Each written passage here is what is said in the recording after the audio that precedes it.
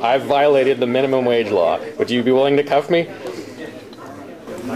Is this a joke? Starting tomorrow, I'm no longer just a shipping clerk. I'm chairman of the board. And it's all because of Freaking.com.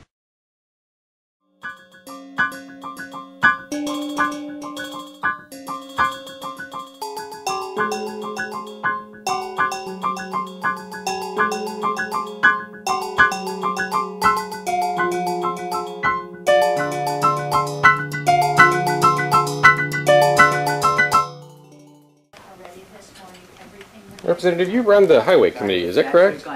Public Works and Highways, correct. Okay, so should someone who's kind of got a reputation as being a wild driver be running the Highway Committee? I don't think that's a very fair question. Why not? What's your status with the Crown Plaza? Do they allow you back on the property?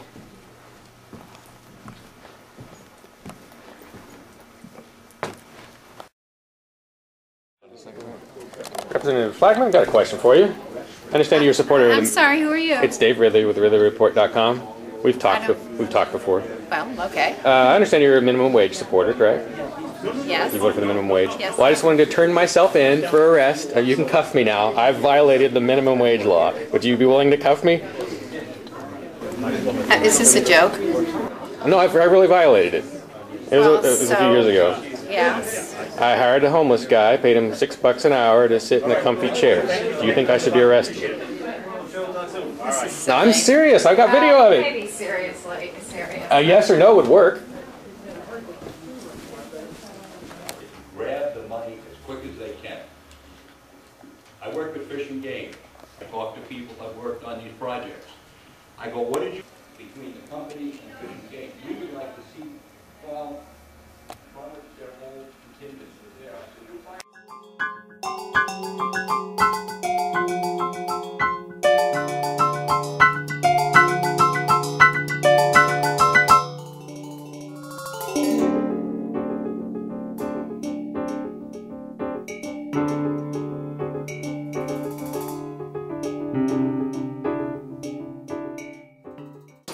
Representative Mulholland, got a question for you.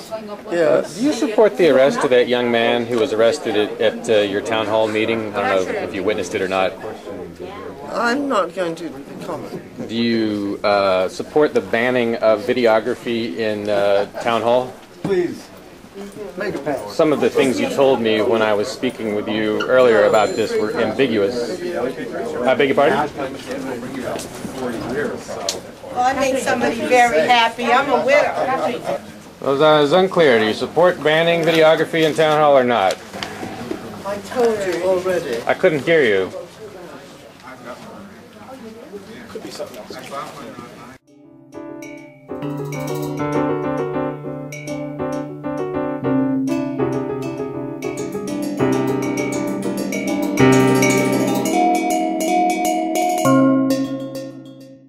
I got a question for you.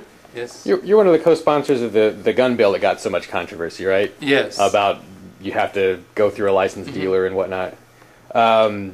What's that like? Are you used to being in the crosshairs of the gun rights folks, or?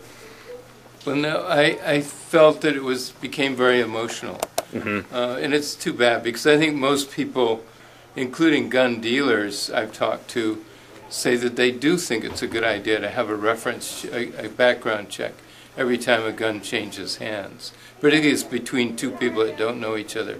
I thought the amendment that the committee ended up with was excellent, and it did get voted in, and then there were a lot of other problems. So.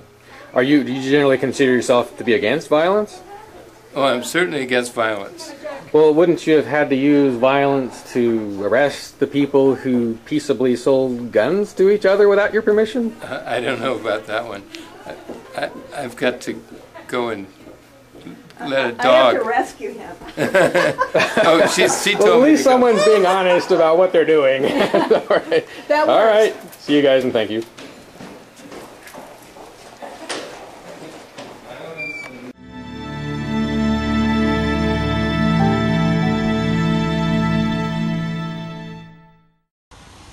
Driving in circles around Central Keene, I hurl both insults, angry and mean, against the activists from Free Keene, who wander around thinking as though they were free, and even though they aren't hurting me, I will hate them hatefully, urging their appearance in the penitentiary, although that expense would be charged to me.